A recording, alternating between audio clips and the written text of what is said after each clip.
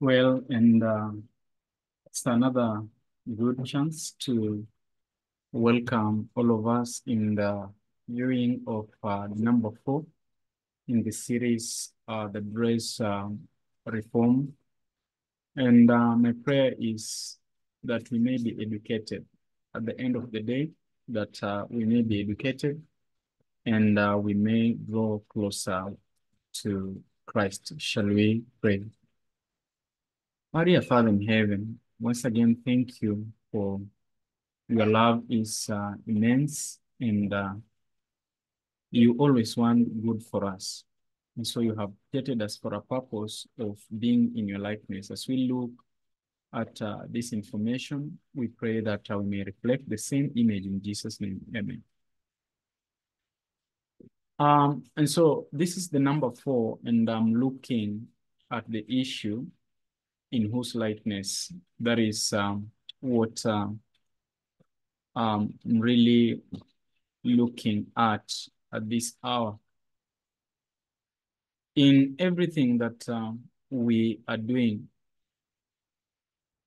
in whose likeness do we want to appear? In whose likeness? And at the end of the day, everyone has to ask themselves, why was I created? What is the purpose of my creation? Why did the Lord put me on this face of the earth? Was it just He put me there to live like I want, and at the end of the day, never be bothered by anything? And so the question, in whose likeness, this is what we are going to look at. Now, what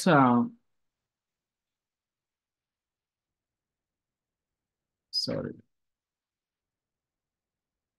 I'm looking at my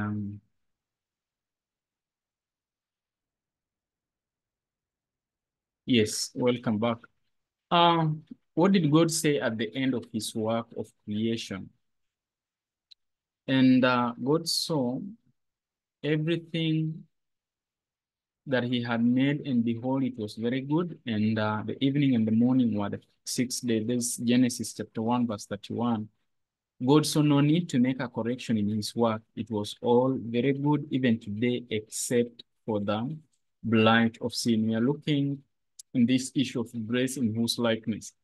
In Ecclesiastes 3:14, I know that whatsoever God doeth, it shall be forever. Nothing can put to it, nor anything taken from it. And God doeth it, that men should fear before him. If you do not like how you are created, you better start liking it now. It is yours for eternity. You may attempt to change the color of your lips, tattoo your body, but it's only for a while. Nature forces itself back, or if you overstretch it, you suffer the after effects. The way you were created, if we look at the way we were created, is for eternity, except genetical disorders, we may say, like harms, lameness, and etc. This is the only things that we suffer because of sin. Jesus ascended to heaven with the face his disciples knew him with. We return you as to hell or to heaven, so we can choose where we want. And so we are looking at in whose likeness do we want to appear. How did Jacob appear before God with his household? Genesis 35, verses 2 and 3. Then Jacob said unto his household and to all that were with him, put away the strange gods that are among you, and be clean, and change your ornaments, and let us arise and go up to Bethel, and I'll make there an altar unto God. So put away the strange gods. And if you look at the things they put away, they were the ornaments, the decorations, and all these things, and they were buried under the mamre oak tree so that they may be forgotten forever and ever. What does God say about shaving, hairstyles, and tattoos? You shall not round the corners of your head, neither shall thou mar the corners of thy beard. Leviticus 19:27. You shall not make any cuttings into your flesh for the dead, nor print any marks upon you, I am the Lord. That is verse 28. Again, is it proper for Christians to keep long nails? And he shall shave her head and pare her nails, Deuteronomy 21:12. It is only Satan that is drawn with long nails, so it seems, to scare people. We know that he was created a good angel, but the depictions always are because of his perverted image. Only Nebuchadnezzar is recorded in the Bible to have kept long nails, and only when mad, in Daniel 4:33. Imagine the holy angels of Jesus Christ keeping long nails. Talk about good grooming habits. And so, should you be appearing like this? If the garments that we wear are not to be of shouting colors, so how shall be even our hands, which we use to dine with others on the table? How does it look like when you appear on the table like this to dine with other people? You answer for yourself. We looked at the issue of man shall not wear that which pertaineth to the women, or the women shall not wear that which pertaineth to the men.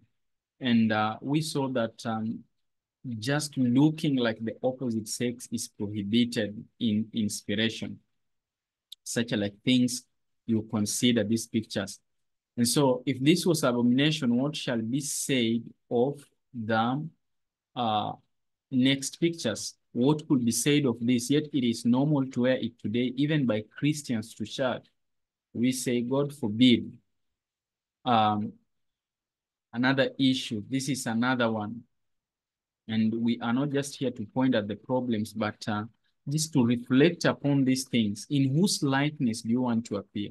Is it in the likeness of your maker who pronounced everything good after creation, or you want to modify yourself just as Adam and Eve modified themselves because of sin? These modifications comes because of sin and not because of the working of Christ on our hearts. Tight trouser disease. Tight trouser disease. Most ladies are seriously mining for diseases. Disease common in the West, where this foul practice has been practiced for so long. 15% of women there had the condition by 1999. Symptoms include painful periods and excess bleeding, endometriosis, nausea, stomach upsets, dizziness, headaches, and fatigue. And you wonder how a person can have nausea, stomach upset, dizziness, headaches, and fatigue. It's lack of oxygenated blood traveling in the right way, because the veins, they are restricted. The blood arteries are restricted, constricted, I mean, and so they cannot pump the blood and carry good oxygenated blood to the brain to help it be alert in the way that you should be. So these have caused a lot of problems.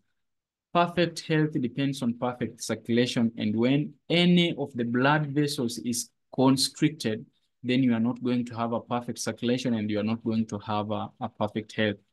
In Britain, 1 million had been treated for the condition by 1999. These conditions we have mentioned. More information then can be got from the internet, or read it, the profile, December 11 to December 17, 1991 article by Samuel Rampire. And so we see women diseases, and we are told some of the diseases women have, actually, they are not treatable. They are called lifestyle diseases. And the only way that they can be treated is changing the lifestyle. Most of the lifestyle diseases, they do not have a cure. Most of the lifestyle diseases, they do not have a cure. Why? Because today you will be treated of something, and tomorrow it is the same thing, because the lifestyle is not changing. So you find that most of the diseases, and more so women diseases, they are called lifestyle diseases. And that is why you just need to change the lifestyle and everything shall be okay. Indeed, people are perishing for lack of knowledge. Behold, ye despise us, and perish. Acts 13:41. Try imagining the following: holy angels in tight trousers, women who learn to wrap their vessel in honor. 1 Thessalonians 4:4 and 5:8. That every one of you should know how to possess his vessel in sanctification and honor, not in the lust of concupiscence, even as the Gentiles which know not God. He therefore that despises not man, but God, who hath also given unto us his Holy Spirit. And so hold your vessel in sanctification and honor. You would want to appear in the same manner the angels appear before the Lord. Holy angels with wigs, lipsticks, plaited hair, earring, tattoos, miniskirts, low necklaces, hipsters, and eye and pencils.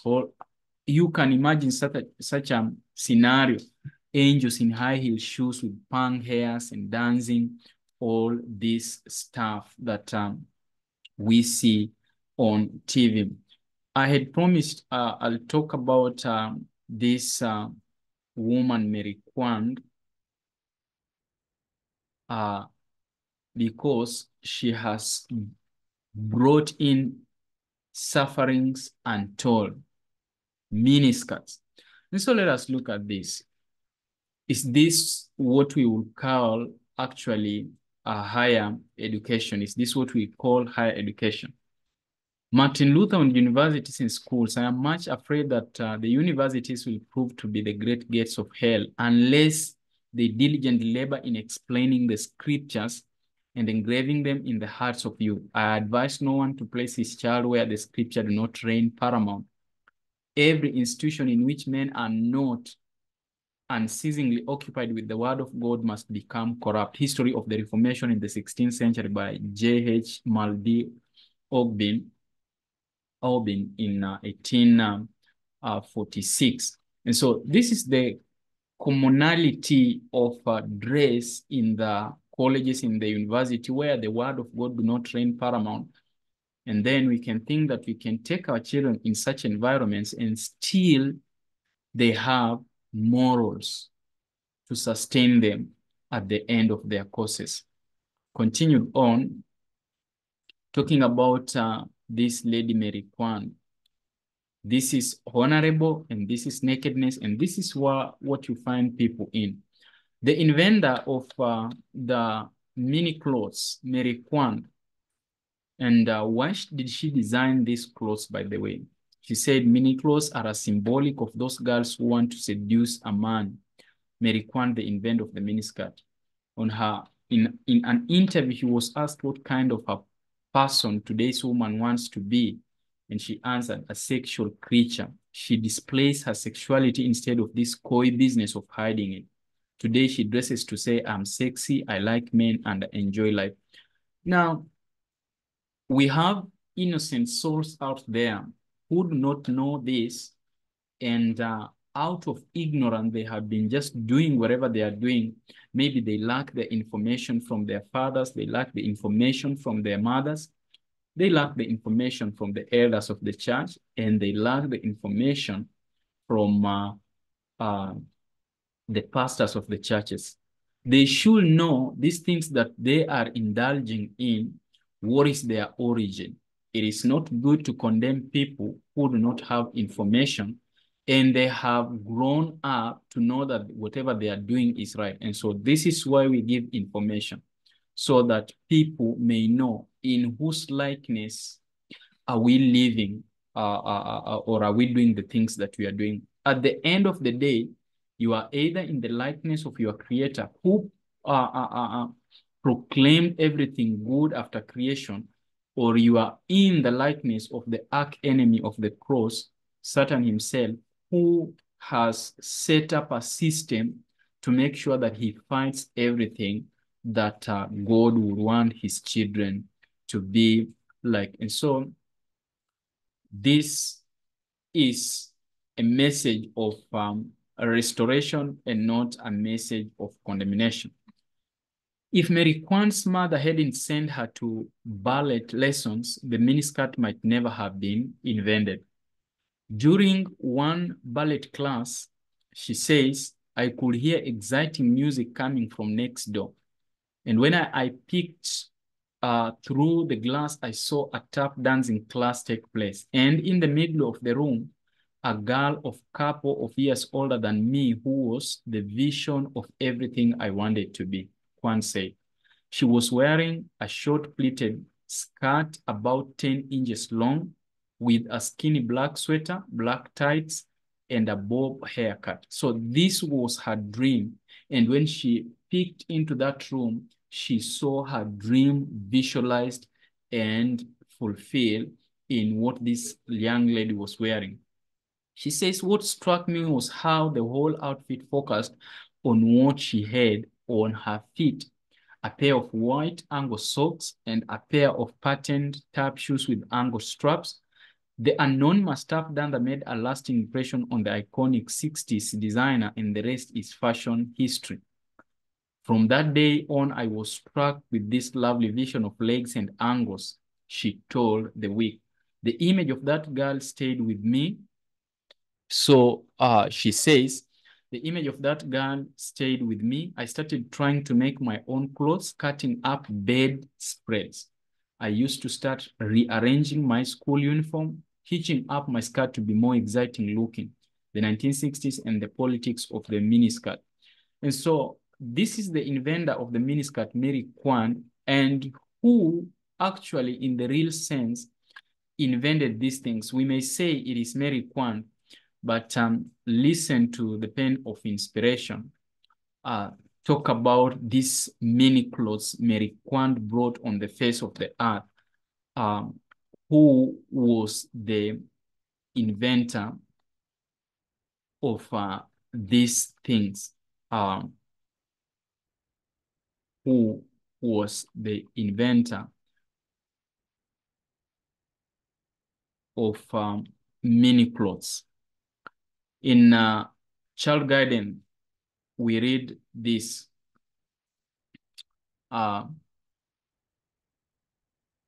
We read Saturn, Child Guidance 427, paragraph 1. Saturn invented the fashions which leave the limbs exposed, chilling back the life current from its original course, and parents bow at the shrine of fashion and so clothe their children that the nerves and veins become contracted and do not answer the purpose that God designed they should. Now, what is the purpose that God designed they should? In a little while we shall see. The result is habitually cold feet and hand. Those parents who follow fashion instead of reason will have an account to render to God for thus robbing their children of health. Even life itself is frequently sacrificed to the god of fashion. So Saturn invented the mini clothes. What was the design of God at creation? Look here. We are told that the limbs were not formed by our Creator to endure exposure as was the face. The Lord provided also large veins and nerves for the limbs and feet to contain a large amount of the current human life, that the limbs might be uniformly as warm as the body. They should be so thoroughly clothed as to induce the blood to the extremities. This was the purpose of God. This was his likeness in the beginning. So in whose likeness are you going? Is it in the likeness of God and his purpose, or the likeness of Saturn through Mary Kwan with her mini clothes? Continued on. Teenagers create their own political and fashion space. Before the 1960s, young women had been expected to dress in the style of their mothers, which was usually loosely based on Parisian culture. I'll just have to do something a little bit here.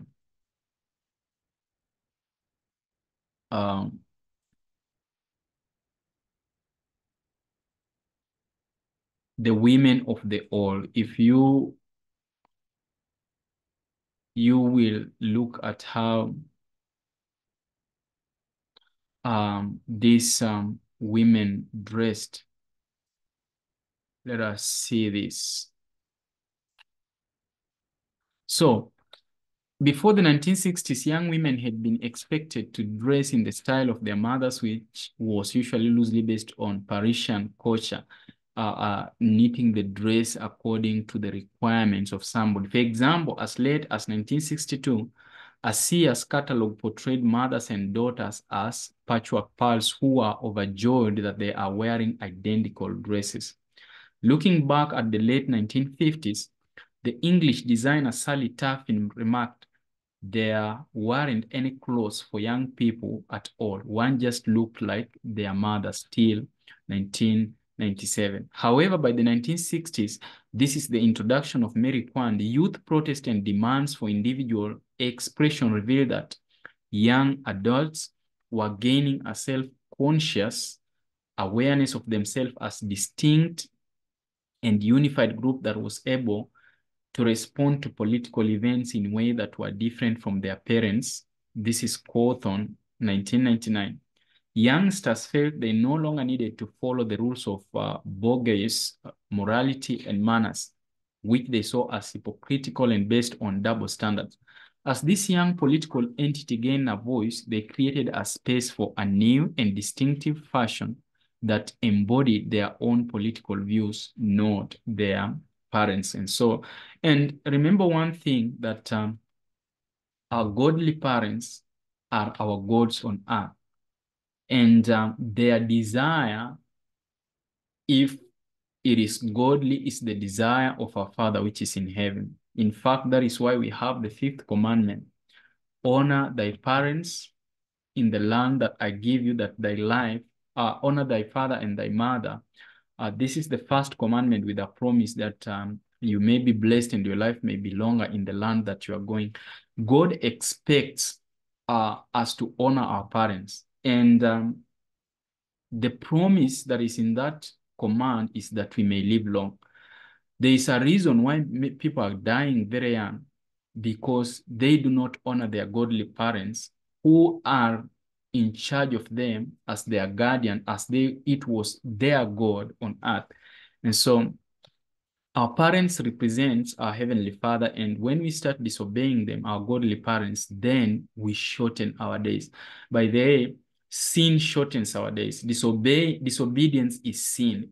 And so don't expect to live for long if you are disobedient. And so Mary Kwan has shortened the lives of many people in her sin inventions. A new class of young consumerism. The young generation was indeed growing up rebellious and articulate, and with more money than they ever had before. Young people suddenly became a powerful class of consumers who demanded a fashion that matched the spirit of youth. Consequently, the whole structure of the fashion system was challenged from the youth in the streets as the prestige of culture came under attack or was seemed irrelevant. Cawthon in 1999. Upstart designers and boutiques began to cater to a new youth market that could now buy what they wanted, and to older women who began to scramble to look like their daughters. So you are seeing things start to be reversed. Young ladies, back in the days, they were so happy to look like their mothers. But as Mary Kwan and fashion designers introduced these things, they started their own culture or design. And instead of the mothers upholding the standard, they started to struggle to look like just their children. No wonder this is a generation full of confusion. You see a mother and you wouldn't even differentiate her from the daughter. And a sexual creature she is. This is what Mary Kwan actually bragged about. She displays her sexuality instead of this coy business of hiding this. Today, she's dressed to say, I'm sexy, I like men, and enjoy life. Mini clothes are symbolic of those girls who want to seduce men. These are the answers that Mary Kwan gave in one of her interviews, why she designed the mini clothes. Mary Kwan, the inventor of the miniskirt, not the public boast of Mary Kwan, the inventor of the miniskirt. This fashion designer declared that her creation was for the purpose of making sex illicit more available in the afternoon. In an interview, she was asked what kind of a person today's woman wants to be, and she answered, a sexual creature. She displays her sexuality instead of this coy business of hiding it. Today, she dresses to say, I'm sexy, I like men, and enjoy it. But then, then she made this bold statement: many clothes are a symbolic of the girls who want to seduce men. Many women have brushed aside criticism of their short dresses by blaming everything on the dirty old men with their evil thoughts. But is that the basic fault? This is not confined to dirty old men. Every man, woman, and a child in the world has a carnal nature by birth. But the male struggle to keep the thoughts straight is based upon more than the fleshly nature. It is rooted in the fact that God created men with a completely different sexual makeup than women. God made man in the beginning with a very sensitive sexual nature that could be quickly aroused by the sight of female nudity. Woman, on the other hand, was created with a sexual nature which will not be so easily stirred, especially by sight. She was made to be more responsive to touch and tenderness. Her more subtle sexuality will be drawn out by the physical attentions involved in the conjugal relationship. God never intended for man's sex emotions to be stimulated outside the marriage chamber. And in order to protect him, God placed within the woman a delicate sense of modest reserve so that she will not expose her body except to her own husband. Now, you may ask, where are you getting all this information? Where is the woman who was put before man protected from being a person who should arouse? Were women created in a way and God outlined for them a makeup that will not easily arouse men? Thy way, O Lord, in the sanctuary. You have just to look. The church is called the woman. The temple in the wilderness, that is the woman. And you can see that that temple was decorated so well in the inside, and the beauty of inside of the silver, the brass, and the gold. When the Shekinah glory hit on those minerals or those gems, those precious stones, the glory emanating from inside is the one that lit the whole clothing that was on the sanctuary. But you find that the sanctuary itself, it was covered fully so that the people in the camp could not see anything going on inside. I want the women to listen very carefully. This is not just a caricature. This is not just a mere saying. The woman is the church. The woman is that temple. The man is not that temple. The man is not that church. The man is the high priest of that church. The man is the prophet of that church. And so women as the church and women as the temples, their beauty has to be that beauty of inside, that it should not arouse people carelessly. And then when you look at the sanctuary and the church itself, it was covered very well so that the people in the camp could not see what was inside. Only the high priest, by the way, per se, was allowed to go into the most holy place and see the very precious things that were in the most holy place, but no one else. Even the Levites and the normal priest never went inside the most holy place. The most delicate parts of the woman's body should be covered so that only the high priest of her home, that is the husband, should be able to see her, and not even the friends or the brothers who will be like the normal priest, or neither should a neighbor, those are the people in the camps, be able to see the nakedness of the woman. So according to the sanctuary itself, the woman should derive her dressing code, seeing how the sanctuary in the wilderness was dressed, and not anyone was allowed to behold those precious things. And women, they should understand they are precious people more. So the things that they are being told to cover, they are most precious things that should not be just seen by anyone. Precious things like gold and silver are covered in the dirt, and it costs people even their life to dig down to get the gold. But women will display their sexuality the way they want. And things that are perishing like gold, silver, and bronze, you have these things to mine them. The earth covers people and they die while looking for these things, while just by a glance of look, a man will see the precious things of a woman. This is shame, and it should not be like that, more so on the people who are professing godliness.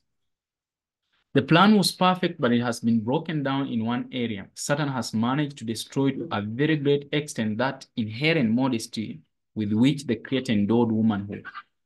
Uninhibited nudity or provocative half-dress has become the accepted norm of modern fashion. On every side, the Christian as well as the non-Christian is forced to look upon scenes of nakedness which are utterly foreign to the original plan of the Creator. Ornaments, who in the Old Testament were known for wearing ornaments. In Judges 8:24, and Gideon said unto them, I will desire a request of you, that you will give me every man the earrings of his prey. For they had golden earrings because they were Ishmaelites, not Israelites. 2 Samuel 1:24, God had already instructed the Israelites to put away their ornaments at Mount Sinai. It is King Saul that again adorned the women of Israel with ornaments. There are some sports in which performing the participants are usually left naked.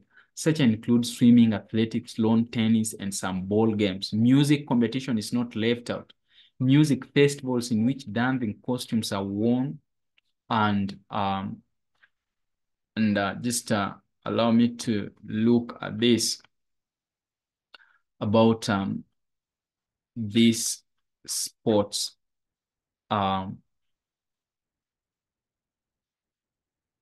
Yes, we find that there are sports where music festivals in which dancing costumes are worn, and the waist moves so vigorous to the extent that the nakedness there of the dancer is exposed. One may say that they wear pants, or the trousers as we call them in Africa. The repeated exposing of the undergarments has a bewitching influence upon the onlookers. Those that desire to please God will abstain from such a sports, and admonish their daughters and sons appropriately. Who in the Bible is mentioned by name to having put on paint on her face. In 2 Kings chapter 9 verse 30, and when Jehu was come to Jezreel, Jezebel heard of it, and she painted her face and tied her head and looked out at the window. She was not an example of Christians to imitate. You know, Jezebel, this daughter of Ethabel, how she got married to Ahab and led Israel to Baalim and Baal worship. And so this is not a person that you want to imitate her fashion. And when Jehu came to Jezreel, it was just after Ahab's death, and this was one way of seducing Jehu to look at her in a seductive manner. However, the Israel later behaved in the same way in Ezekiel 23:40-42. You can read that. God pronounced judgment on such asking them what they shall do on the judgment day. The face is not just the eyelids, but also the facial skin, the lips, and the eyebrows. And these people dress thinking that they will please anyone. But look at what we are told in the Bible, in the book of Jeremiah. You may wear these things thinking that you are pleasing people. But then Jeremiah says this, and when thou art spoiled, what wilt thou do? Though thou clothest thyself with crimson, though thou deckest thee with ornaments of gold, though thou rendest thy face with painting, in vain shalt thou make thyself fair. Thy lovers will despise thee, they will seek thy life. So all these things are vanity. If you are doing this for pleasing anyone, we are told vanity, vanity, and vanity. To those who waste time before the mirror, to those that love their faces more than they love God, wasting time before the mirror, doing this and that, a plague is coming. You have made fashion your God, and the living God will spoil it. You definitely will receive the mark of the beast.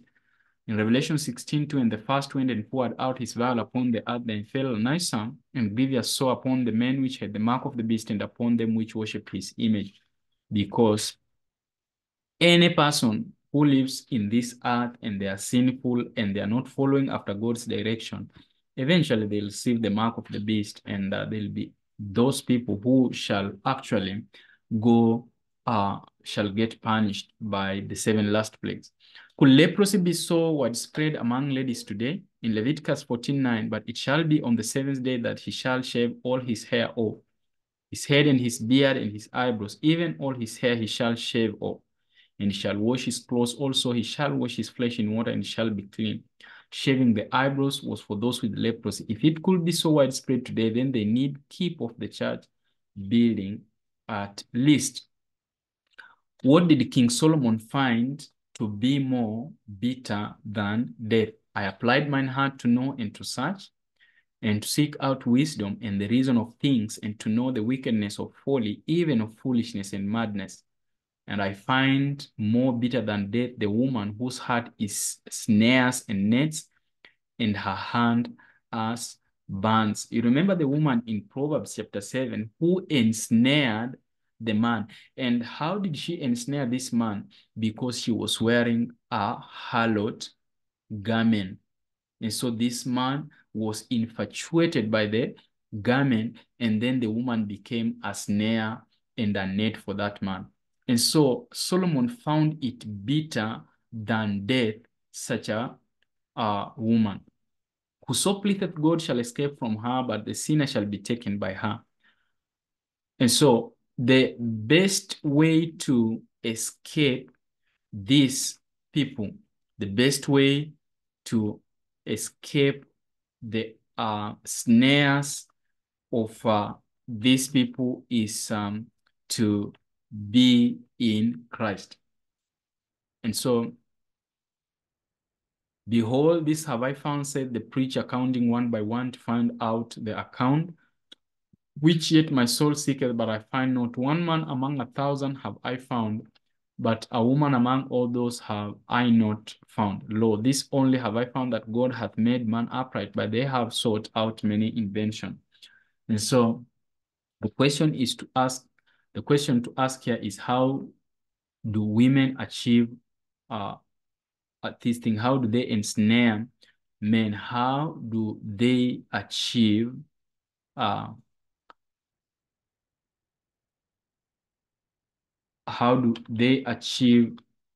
these things? How do they ensnare men? Is it not by attracting the attention of men to their erogenous zones? Women are more prone to fashionable sins than actually men. And Sister White says that she called this issue to attention because not one in 1,000 of professed women who profess the faith of Seventh-day Adventists dress as they should. Who is compared to gold in sieges, as jewel of gold is a swine's snout, so is a fair woman which is without discretion. If you were without discretion, then you are like a jewel of gold in a swine's snout. A gracious woman retaineth honor, and strong men retain riches. Again, Proverbs 11:16. Proverbs 31:10. Who can find a virtuous woman? For her price is far above rubies. What about the many fanciful clothes and ornaments? In the book of Isaiah chapter 3, you can read that the women of Israel, the daughters of Zion.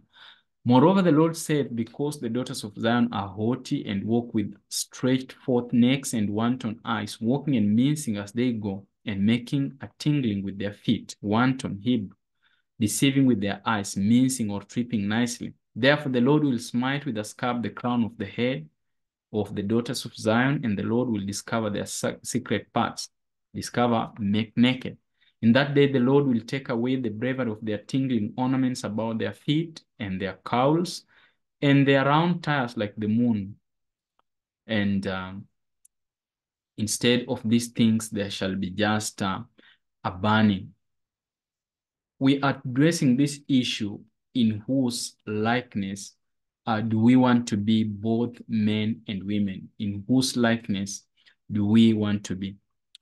The bonnets and the ornaments of the legs and the headbands and the tablets, this Lord shall remove, the chains and the bracelets and the mufflers and the earrings, the rings and the nose jewels, the changeable suits of apparel and the mantles and the wimples and the crisping pins, the glasses and the fine linen and the hoods and the veils, And it shall come to pass that instead of sweet smell there shall be sting, and instead of a girdle, a rend, and instead of well set hair baldness, and instead of a stomacher, a girding of sackcloth. Are they some clothes known for the business of harlotry? In Proverbs 7, 10, and 11, behold, there met him a woman with the attire of an harlot and subtle of heart. She is loud and stubborn, her feet abide not in her house. And the woman was arrayed in purple and scarlet color, and decked with gold and precious stones and pearl, having golden cup in her hand, full of abominations and filthiness of her fornication. And upon her forehead was a name written, Mystery, Babylon the Great, the mother of harlots and abomination of the earth. This is the woman of Proverbs 7, the woman of Proverbs chapter 17. And we are told only those in Christ shall be able to escape her snare. So in Proverbs 9:13, again, a foolish woman is clamorous, she is simple, stupid, and knoweth nothing. Let all bitterness, Ephesians 4:31, and wrath and anger and clamor and evil speaking be put away. And clamor is this desire to be noticed by appearance. We are being told that the clamoring that women have, be it men or women, just wanting to be seen and to be noticed because of the way they are appearing, it is foolishness, and it means that people know nothing. And we are told that this should be put away. These desires to be seen by people, it should be put away from us. And malice, we can talk about malice, and malice is evil intention. When you dress, are you dressing with good intention, or are you dressing with malice? These things should be put away. They should not be retained at any level. In Isaiah 3:16, moreover, the Lord says, because the daughters of Zion are haughty, walking and minting as they go and making a tingling with their feet, they shall be judged. Clamor includes everything that seeks to draw attention to oneself, including glittering colors, strong perfumes, noisiness that is well achieved by wearing high heel shoes with pointed hard metal tips. Such a persons think that they know a lot about how to be smart, but they know absolutely nothing, as Proverbs 9:13 says that they know nothing. What about the tight tops? What is the difference between grannies and the youthful girls? Why don't grannies wear tight tops and trousers, skirts, or miniskirts? Well, grannies' bodies are sagging everywhere. The youths are too excited with their youthful body parts to preserve. They want to show them to everyone. So did the ancient Israel. You can read the book of Ezekiel chapter 16. There is a strong language that the Lord uses there on the women of Israel warring after Egyptian and Babylonian, such a strong language. He says that I took you when you were a child and adorned you as I should have adorned you. But you took the beauty that I gave you and used it as a harlot. And because you decided to use your beauty as a harlot, so shall you be used as a harlot. So these are the things that we see people coming to church with, and we find that these are the things that we appear with in the wedding. I talked about the wedding. The church which will be married to Christ when he comes, will it be dressed like this? In Revelation 19, it is dressed with fine linen, and they are covered by the righteousness of Jesus Christ. Is this the fine linen that we may wear as a symbolic of Christ's righteousness covering with us? This we can talk about. Favor is deceitful and beauty is vain, but a woman that feareth the Lord, she shall be praised. And so if we are seeking after the beauty, it is vain, vain, vain, and in vain.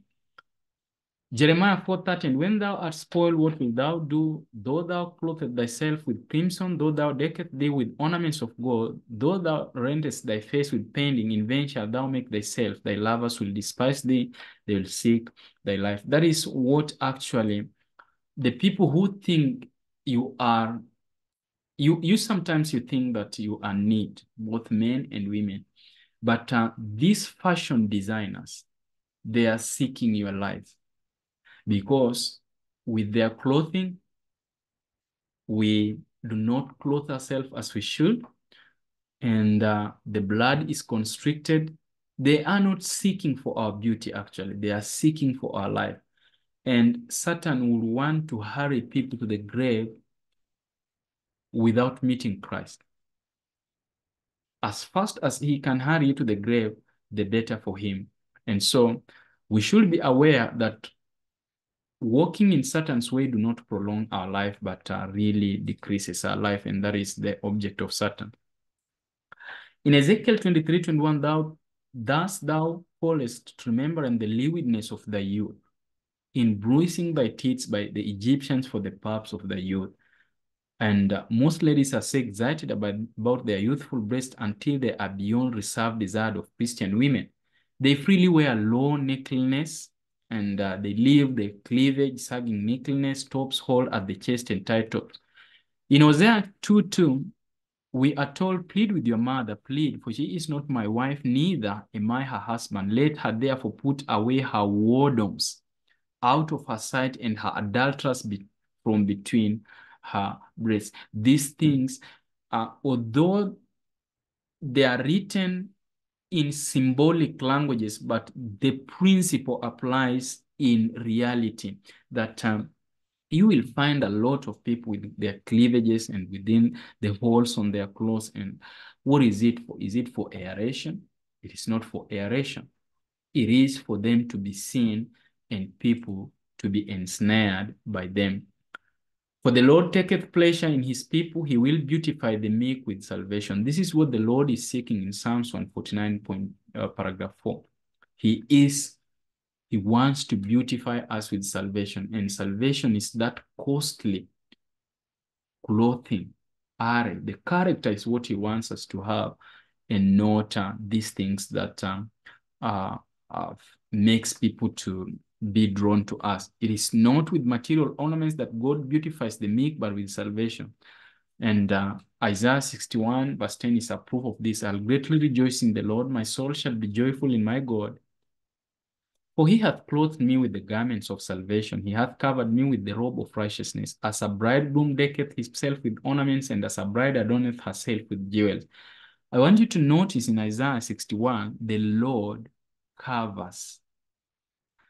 Think about something that is covered. Something that is covered is not something that is exposed. When I tell you cover that plate, cover that Bible, cover that chair, I mean that no place should be exposed, so that neither that may get onto it, or maybe the cover may not be destroyed, or maybe you are having some food, cover it so that it may not be contaminated by germs, or it may not attract something that will not make it good. And so the Lord is seeking to cover us. It is only us who are seeking to uncover ourselves, but the main agenda of God is to cover his children. So in whose likeness, this is the question we are looking at, in whose likeness will you want to appear?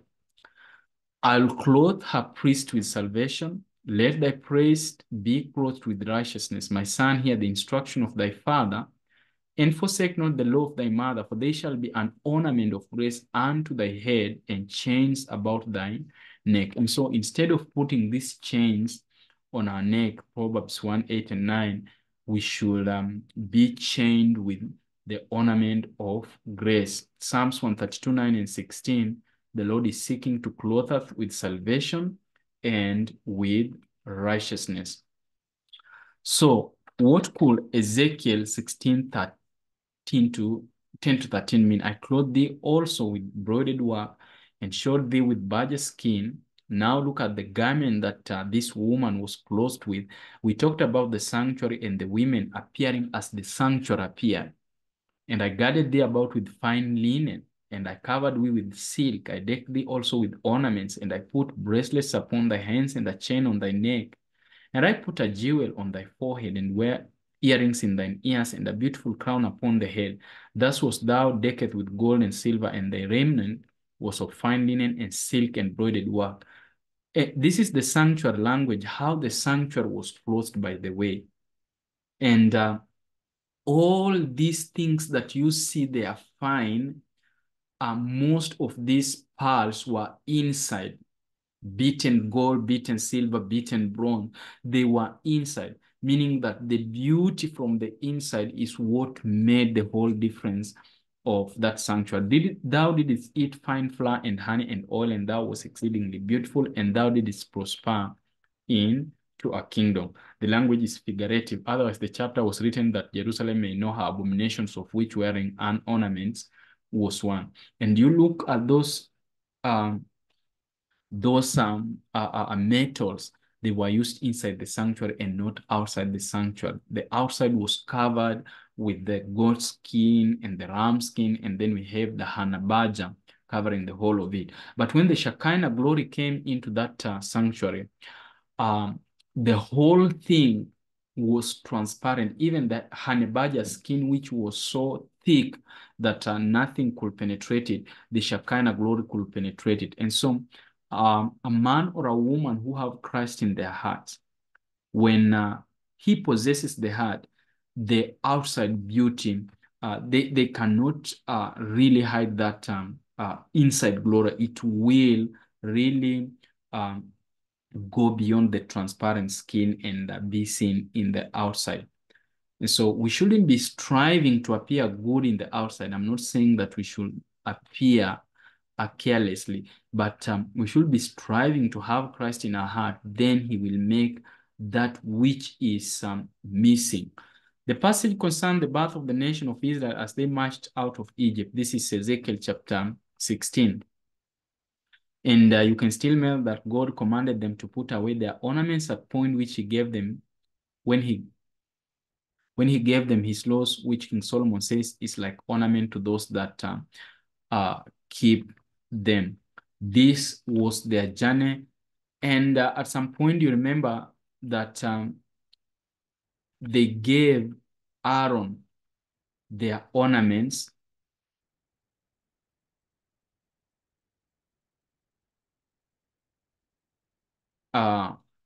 You can remember that they gave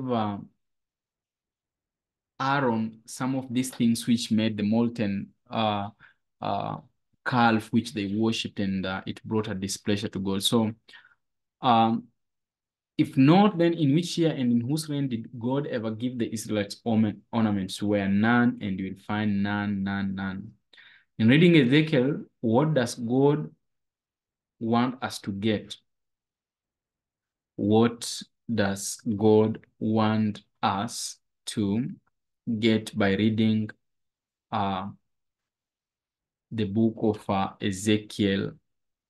And here we see that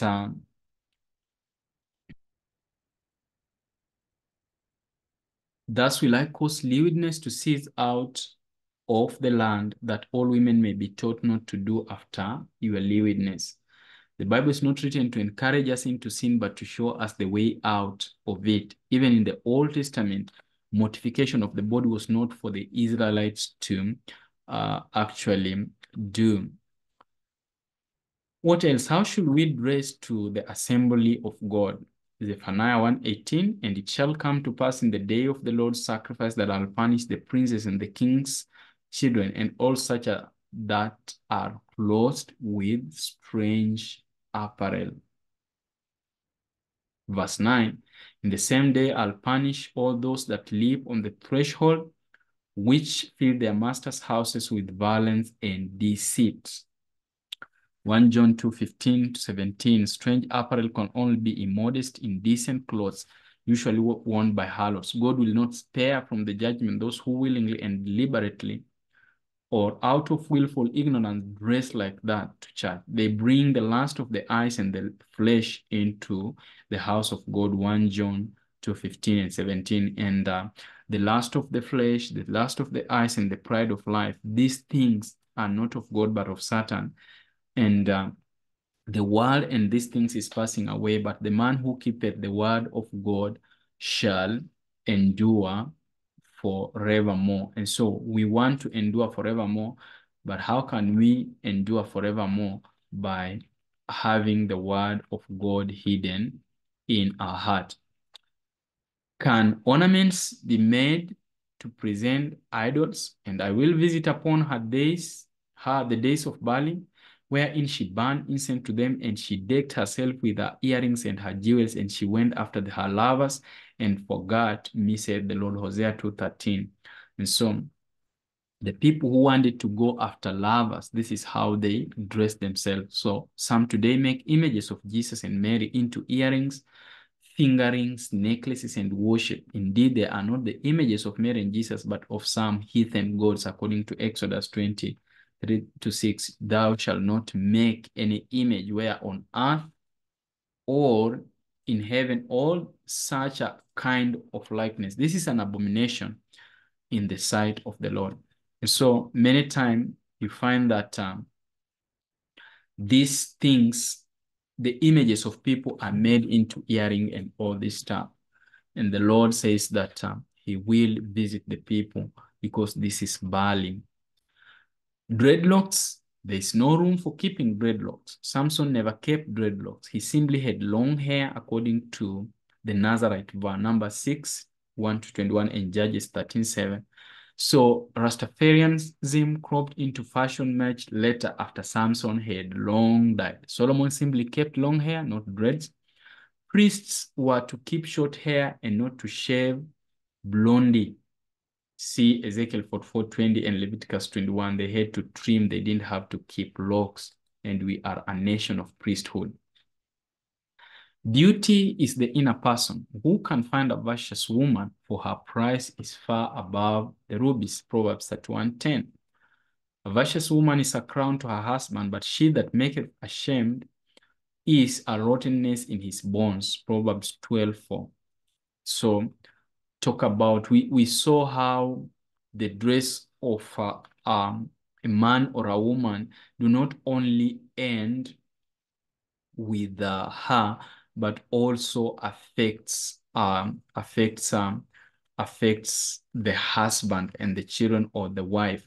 The way a man or a woman dresses also goes to affect the family. Favor is deceitful and beauty is vain, but a woman that feareth the Lord, she shall be praised. Give her of the fruit of her hands, and let her own works praise her in the gate. So physical beauty is very perishable and deceitful. Look at the inner man and woman.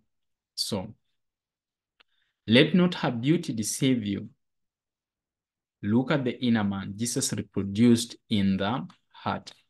So what is the problem that we are facing? Our hearts are not sanctified and we want to look like the world and yet still want to be called Christian. In fact, I'll take you to the book Great Controversy. The book Great Controversy is what I'd like to share with us as we look at the few last sentiments. This is it 388? 588, sorry, not 388. Great Controversy 588.3. Now I'll go back to my slide first. Says, our hearts are not sanctified and we want to look like the world and yet still want to be called Christian. So 1 John 2:15, love not the world, neither the things that are in the world. If any man love the world, the love of the Father is not in him.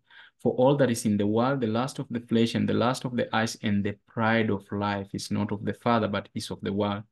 2 Corinthians 4:3 and 4. But if our gospel be hid, it is hid to them that are lost, in whom the God of this world hath blinded the minds of them which believe not, lest the light of glorious gospel of Christ, who is the image of God, should shine unto them, looking like the world. This is the problem that we are facing today and still want to be Christian. Great Controversy 588.3. The line of distinction between professed Christians and the ungodly is now hardly distinguishable. Church members love what the world loves and are ready to join with them. And Satan determines to unite them in one body and thus strengthen his cause by sweeping all into the ranks of spiritualism. They spiritualize everything. Papists who boast of miracles as a certain sign of the true church will be readily deceived by this wonder-working power And Protestants, having cast away the shield of truth, will also be deluded. Papists, Protestants, and worldlings will alike accept the form of godliness without the power, and they will see in this union a grand movement for the conversion of the world and the ushering of the long expected millennium. And so today, the line of distinction between professed Christians and ungodly is now hardly distinguishable. That is why even persecution slumbers. We are told this is why even persecution slumbers. We read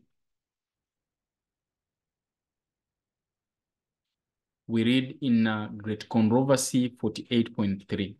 There is another and more important question that should engage the attention of the churches today. The Apostle Paul declares that all that will live godly in Christ Jesus shall suffer persecution, 2 Timothy 3:12. Why is it then that persecution seems in a great degree to slumber? The only reason is that the church has conformed to the world standard and therefore awakens no opposition. The religion which is current in our day is not of the pure and holy character that marked the Christian faith in the days of Christ and his apostles. It is only because of the spirit of compromise with sin, because the great truth of the word of God are so indifferent regarded, because there is so little vital godliness in the church that Christianity is apparently so popular with the world. Let there be a revival of the faith and power of the early church, and the spirit of persecution will be revived, and the fires of persecution will be rekindled. But who wants persecution at such a time as this when the world is too good to live in? None of us. So what do we have in this world in this end time? Plugged ears.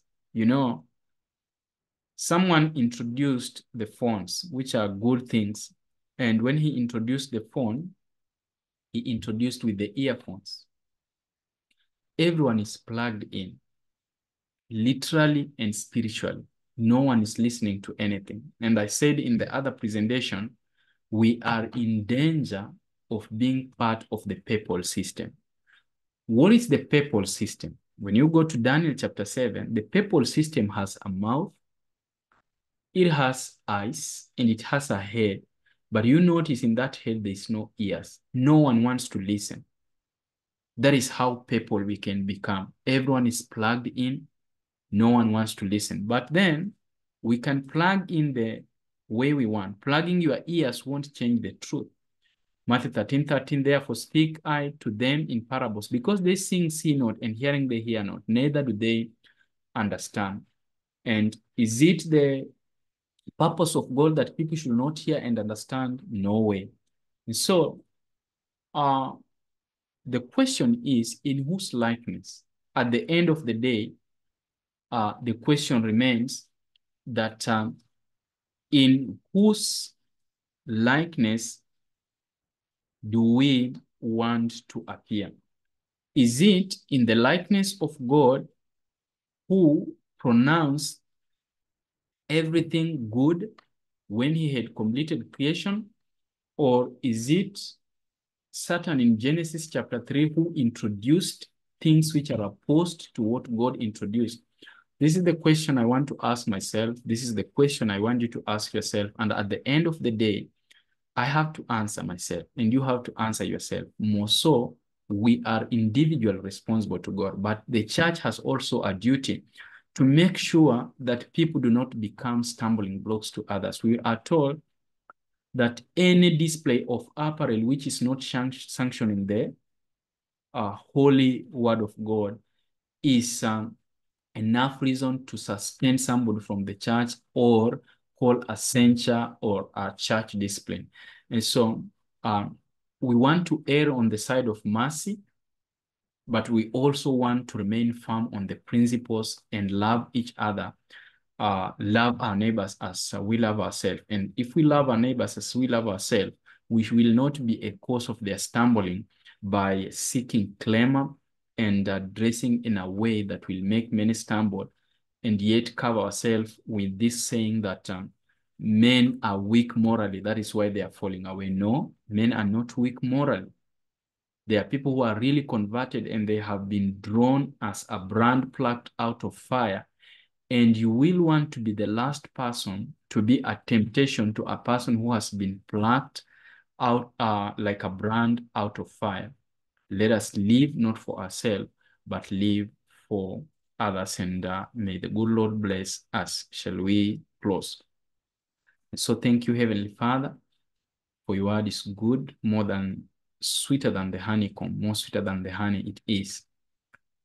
May we keep your word in our hearts that we may not sin against thee. And so help those who are struggling with this issue of dress reform. Help us, the ones who preach these messages, that we may not be castaways. The tone, the information, the way we relay, let it be for the glory and honor of your name. In Jesus' name, amen.